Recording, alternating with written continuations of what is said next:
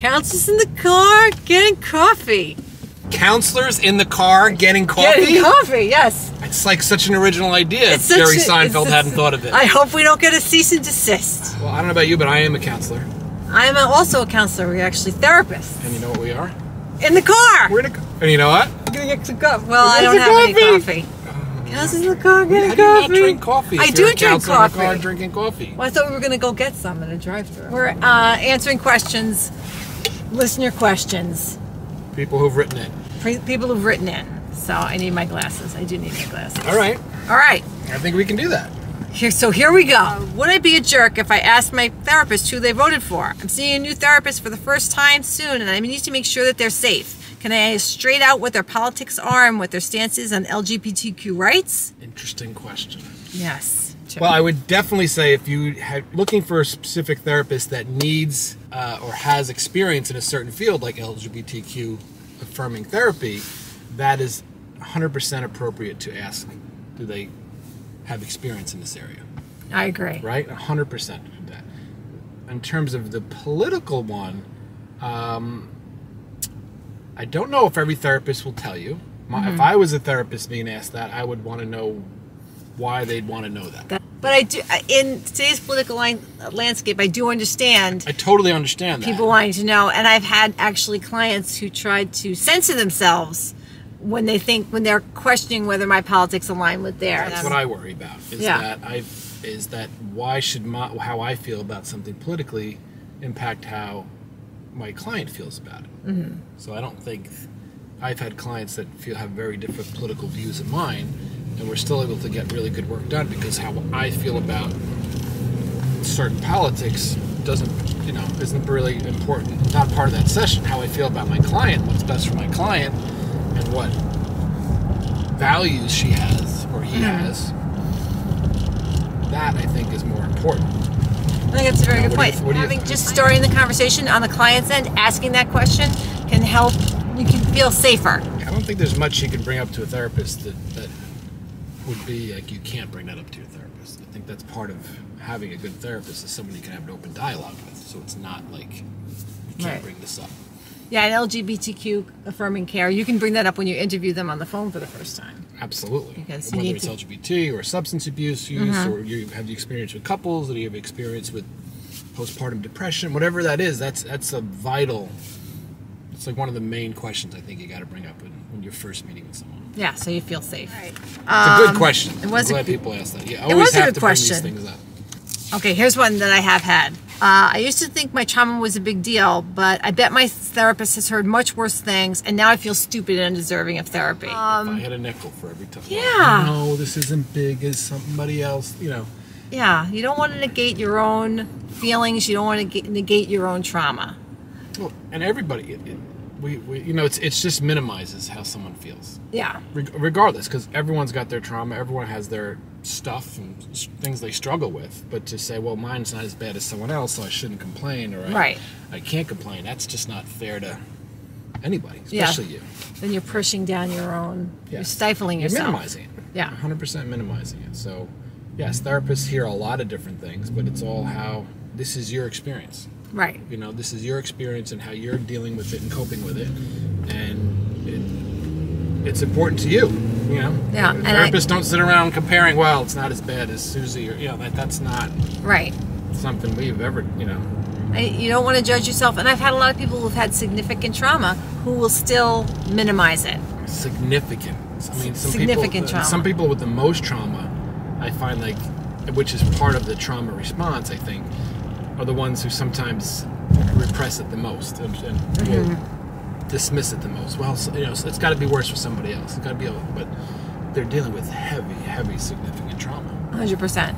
Yeah. So you could also voice that concern to your therapist, so they could validate you and believe them when they say, "Yes, your experience matters." This is not as therapists, we're not keeping a track of who has the worst trauma. Whatever we're feeling matters. It could be the smallest thing, and if it's a big deal to you, it's significant to you, and it has to be brought up. That's why you're working with your therapist. Right. Do you think it's weird if I ask my therapist if she can turn around when I'm talking about my trauma? I feel like it would be too hard if we were making eye contact for me to be able to speak clearly and not break down. I would have to pretend I'm alone. Does that make sense? It does no, it's to me. not too weird, and yes, it makes sense. Whatever you need to do to get these feelings out. Kind of goes back to that, what we were saying about the trauma response of minimizing our feelings. So because I think it's weird, which, I don't know, you're talking about trauma when you haven't, that's huge, and that's difficult. Yes. So if that's what makes you feel more comfortable, I've had adults write things down because they couldn't verbalize it. Yeah, I've had a lot of people write things down. So if that's what works for you and that's where you're going to feel safer, 100%, you know, but I would be careful for whoever wrote this question about, you know, am I weird? You know, that judgmental thought, like, you know, you could say, you know, just be careful of how you judge yourself because it's not weird. Everyone's, you know, might feel differently about that. Yeah, that's your process. That's your process. And talk about it. Say it out. Listen, I'm really uncomfortable saying this, but I feel certain things I want to bring up, but I want to look at you while I'm saying this, or I want to turn around, or that's right. Yeah, and again, this is your therapy. Yeah. You have no one's telling you what to do to heal. You know, like you're a part of that process, and I think that's really important that people think, oh, I just got to do what they tell me. No, it's your safe space. This is what you're comfortable with. And that's a good point. That it's your safe space and it's collaborative. It's whatever works for you. 100%. You are the most important person in that room. Oh. I'm gonna stop and have some coffee. Some coffee, because we're having that. We are counselors in cars getting coffee apparently. Can I follow up with my desired provider to check on the wait list? I did some very particular and specific research and picked out a provider and got placed on her wait list at the beginning of December. Yes. Although I wasn't in crisis. Yes. Yes. Yes. Advocate for yourself. Advocate for yourself. Yes. I love when a client will call me, or I have on a wait list or something, like, do you have any? It shows how motivated they are. It makes me also want to, like, all right, let me see what I can do, because obviously this person really wants to help, is really motivated, and those are the kind of clients I love working with. So yes. And the writer says, well, I'm not in active crisis now. Okay, but they feel like their mental health is declining. So advocate for yourself. Again, I think you could be minimizing. So let them know. Let the person know how you're feeling. You don't have to wait to be in crisis to get some counseling. 100%. You know, being very. I say this all the time. Is how do we be really deliberate with it? You know, like we don't have to wait till there's a crisis. We see that we might need something. Let's start working on it now before the house is on fire. Right. Tomorrow I'm going for counseling for the first time in my life. What questions do I need to prepare so my therapist can understand my situation better? They'll have a lot of questions for you. They'll have a lot of questions. Yeah. I do think it's okay though to also come in on your first session with a lot of questions for them. 100%. Like, say, you know, listen, what is your experience with helping someone with this codependence issues I'm having right now? What, you know, do you think this is something you can help me with, or is this something out of your comfort zone? Do you it's okay to come prepared with questions because you're new to this, so why wouldn't you? You're not supposed to know everything. Right. How do you typically work? Do you give homework? How often do you think we'll be seeing one another? Whatever questions you have, you want to see if you can establish a rapport with this person. That's what I think is very important. I do think, though, the one question you might want to be prepared for, which is something I ask, is what do you want to get out of this experience for therapy? Right? Like, what your goals are. What the goal is, you know, like, is it to develop more coping skills? Is it to, you know, are these reasonable, obtainable, and realistic goals? But I don't know how you feel, but I think would be a good way to be prepared. This is what I'm looking for from therapy.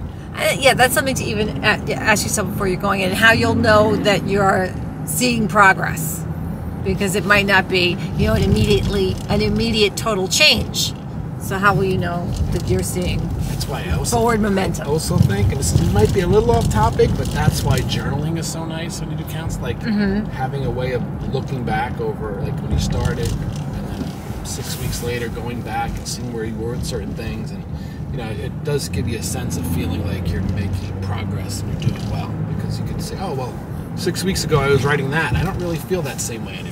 This is something that happened. Somebody else wrote in, is it bad if I haven't done my therapy homework? No.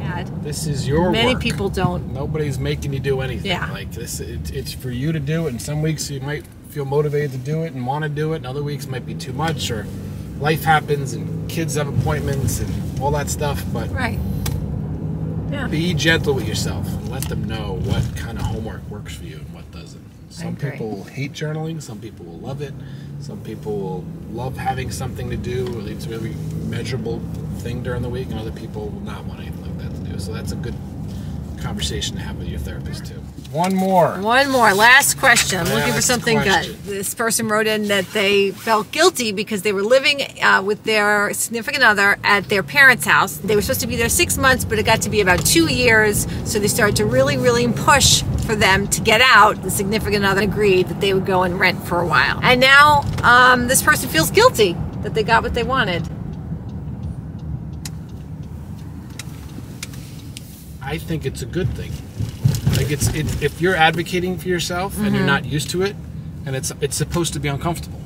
That's a good point. Right? It's like sometimes practicing the right mental health and taking care of ourselves and asserting ourselves in our relationships or prioritizing our mental health, it doesn't always feel good because it could be very unnatural for us. So it's okay to be uncomfortable with that. It doesn't mean you're doing anything wrong.